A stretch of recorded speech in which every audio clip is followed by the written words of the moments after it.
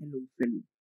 My name is James Owusuapia, and I believe in innovation and doing things differently. This video has been prepared for you to guide you through some well known concepts that will aid your studies and preparations towards exam. Due to COVID, we cannot meet in person to discuss, so I hope this video finds you well and helps you achieve excellence. Thank you.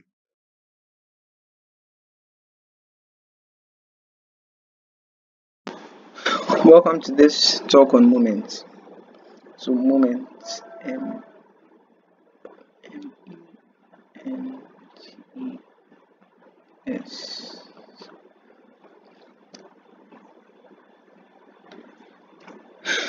I'm sure you all know the formula for moments. So as the formula implies, moment equals force times distance. But that's just the half of it. Actually, moment equals force times perpendicular distance from point of application of a force or point of application of the force to the point about which the moment is taken, or moment equals distance between uh, the point of application of a force and the point about which the moment is being taken times the component of the force which is perpendicular to that distance. So we'll see what I'm talking about in a bit. So let me remove this.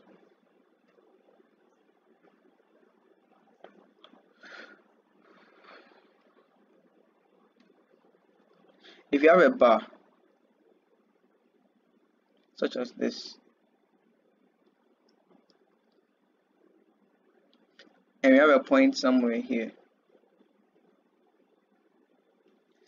and then I have a force somewhere here, assuming this force is perpendicular to the bar, then I would have a distance d between the pivot point O and the point of application of the force, maybe F.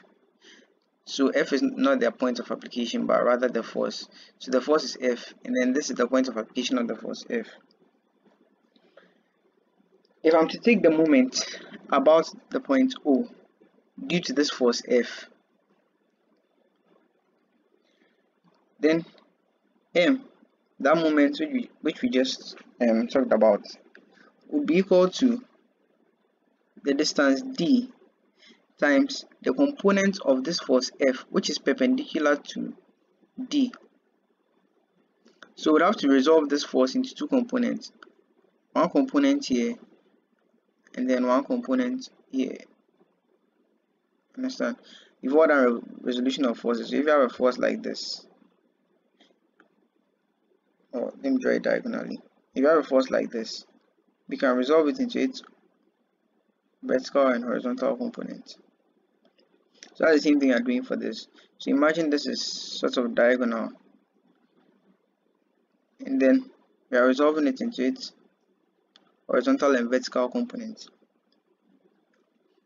If this angle is theta, then this force, the component of the force which is perpendicular to the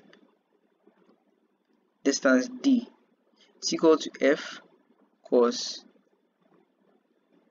theta, and this one is equal to F sine theta. Now we only take the component which is perpendicular to the distance, because the component which is parallel to the distance doesn't do anything. You can see that this is parallel to the distance, so it's just shifting towards this point. You understand? So it's not going to cause any turning effect. But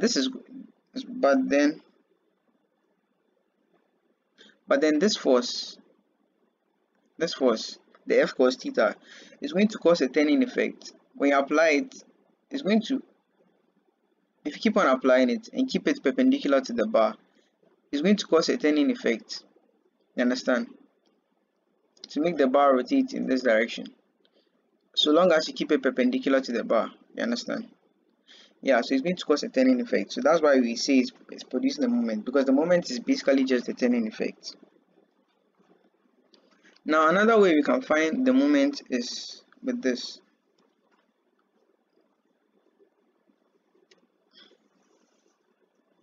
Sorry, we have the same bar. This is the pivot point O. This is the force F. The force is perpendicular to the bar.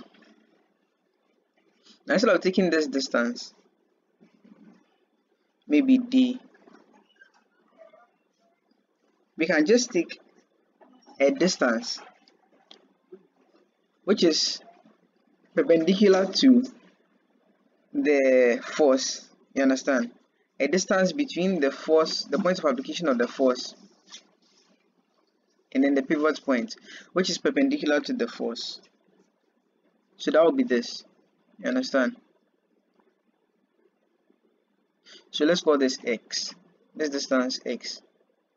So this F, M also equals F times X, where F is the force and X is the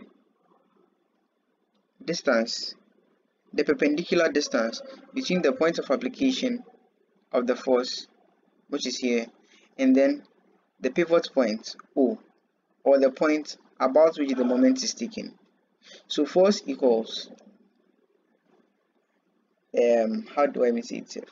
Force equals the distance between the point of application of the force and then the moment, sorry, the point about which the moment is taken, times the perpendicular component of the force, or the component of the force which is perpendicular to that distance, or the force and then its perpendicular distance from the point of application of the force to the point about which the moment is being taken.